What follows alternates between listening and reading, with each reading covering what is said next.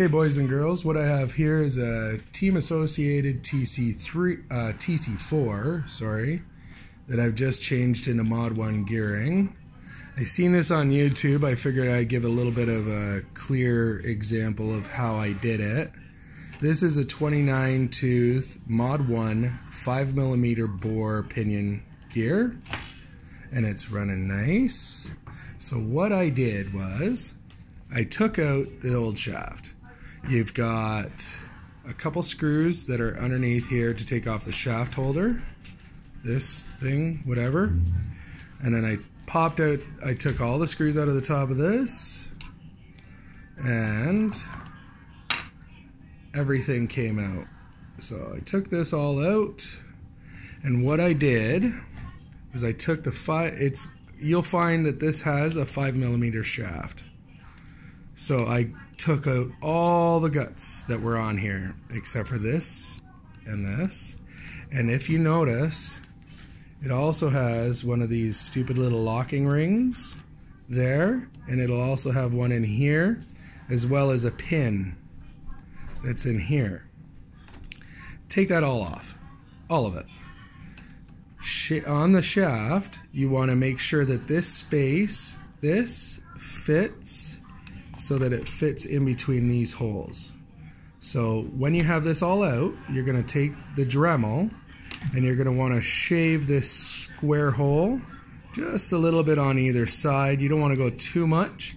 You want to make sure that this can sit inside that space. So I shaved a little bit off of down here, straight across, so that this fit in there.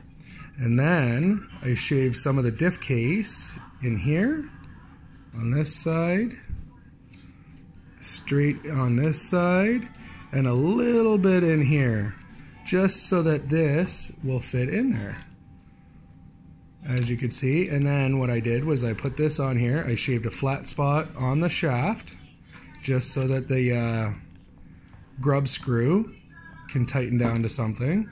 I used a little bit of a thread locker on there, so because it's going to be in the diff case, you're not going to see it that much. Put this all back together with the I don't know what they're called, the C clamps, I think. And then you got the bearing, and then you have a pin, and then you have this, which is on the pin, and then you have another C clamp on this end. And as you notice, it's in there. You want to make sure that you shave out enough so that this runs free. As you can see, I put a locking rear diff on that because this is going to be running 6s with the Poseidon motor.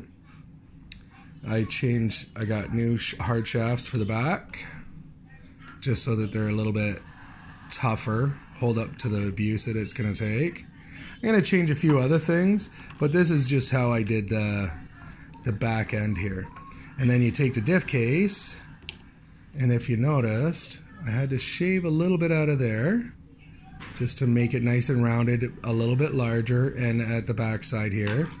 Shaved a little bit out of there. So I'm going to put some grease in here just so it runs smoothly. And then when you lock that down, I'm going to screw it all in. It's in there, it sits nice, and it still runs freely.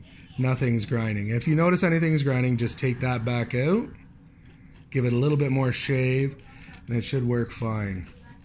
Now I'm waiting on front CVDs because these both broke as soon as I tested it.